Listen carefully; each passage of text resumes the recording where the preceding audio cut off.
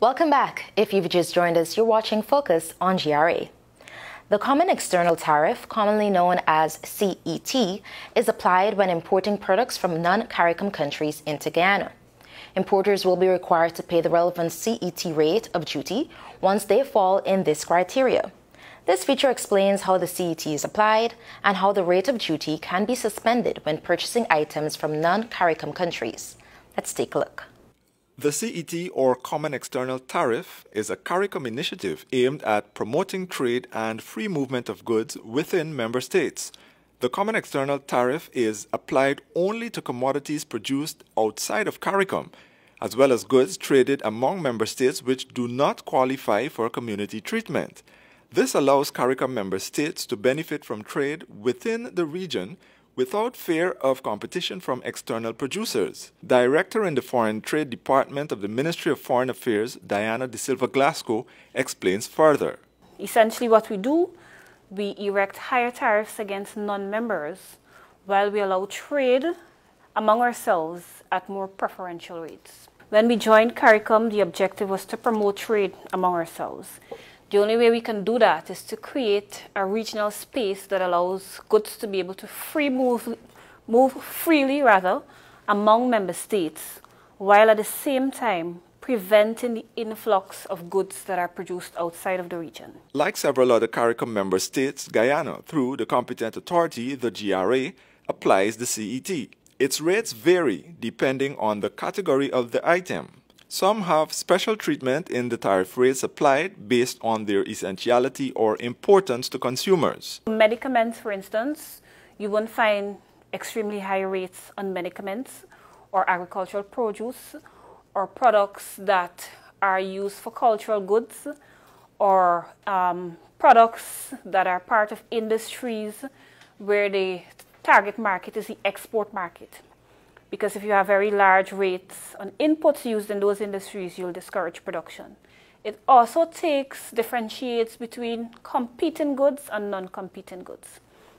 So if, for instance, within the region, a particular country has the capacity to produce and satisfy 75% of regional demand, then the CET will be set at rates that are essentially higher because you want to protect that regional supplier, because of the possibility of competition from other producers.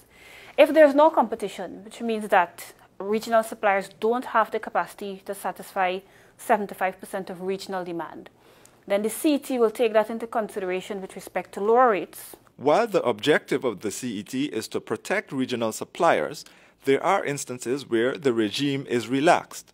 One such instance is the unavailability of the region to supply the product demanded. Paragraph 2 of Article 83 of the revised Treaty of Chagarama states that where a product is not being produced in the community, or where the quantity of the product being produced in the community does not satisfy the demand of the community, or where the quality of the product being produced in the community is below the community standards quoted, the Council for Trade and Economic Development may decide to authorize the reduction or suspension of the Common External Tariff in respect of imports of that product. In other words, when we say suspended, what we're saying is that we would like to be able to buy this product from external sources without having to pay the requisite duty that has been established in the CET schedule. For that to happen, because it's a regional process that's based on consensus, you have to apply to the CARICOM Secretariat and seek permission to have your competent authority in the respective territory remove the required duty. Under Article 83 of the revised Treaty of Chagarama, when we say CET, we want the CET suspended, it does not necessarily mean completely removing the duty. It could mean applying a lower rate of duty. In some cases, if there's a fear of competition from an external producer, say China, for instance, you can make a case to have the duty increased because a cheaper product coming in can affect your ability to compete in your own market. To request a suspension of the CET, the applicant must fill out a CET suspension form. The completed form must be submitted to the Department of Foreign Trade of the Ministry of Foreign Affairs, stating the quantity, value, and reason for the intended import, as well as the expected duration of the suspension. The form will then be submitted to the CARICOM Secretariat so that all member states can be made aware and indicate if they have the capacity to supply the said product. Those countries are given 7 days to indicate if they have the ability to supply. If they have the ability to supply, which they indicate in writing within 7 days, the suspension is not going to be granted, because it means that there's regional capacity.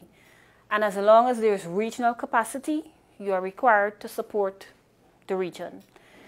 If within that 7 days period, a member state indicates that they cannot supply, then the suspension is likely to be granted. I can tell you one thing traders have been doing that we strongly discourage is that they are purchasing the product from extra-regional suppliers, and then they are going through the process of applying for a CET suspension. That's a ticklish situation, because when you apply, there's no guarantee that it's going to be granted. And when you apply, the required procedure is that you apply for a suspension, and then once it is granted, then you go ahead and purchase the product. The CET suspension is valid for a period of 1 year. However, it is possible for a further extension to be granted.